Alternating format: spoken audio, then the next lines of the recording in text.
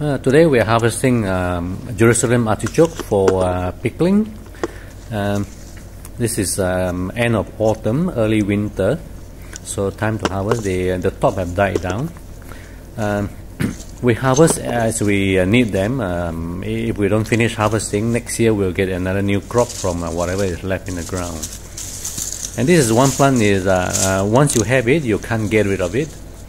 It's no possible way of harvesting everything, so you always leave some roots, rhizomes in the ground for next crop. So back into the kitchen, we wash them, scrub the dirt off, and then drain and slice into slices like that.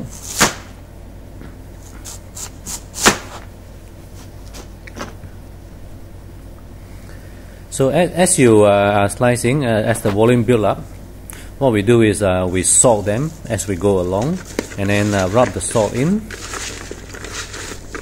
So this way, when we get to the end, we don't have a big quantity to rub. So we just keep going as we go along, and leave it sit for about an hour, and then rinse off the salt.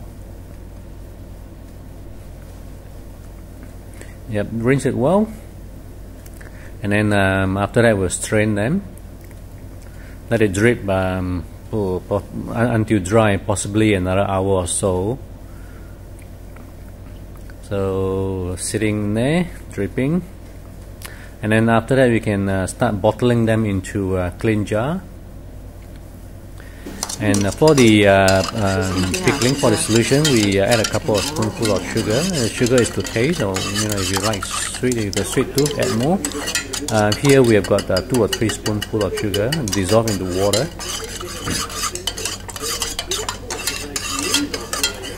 And then we mix with apple cider vinegar.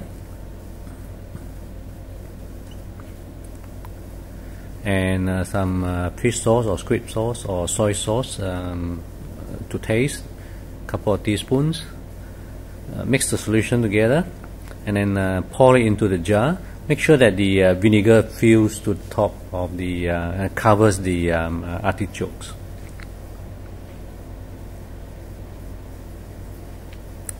Once it's done, it'll keep for a couple of months, and once it's in the solution, soaking for a couple of days, is ready to serve. You can eat it in a couple of days' time. There's no hard and fast rule. There you go, all done. And next season's artichokes there.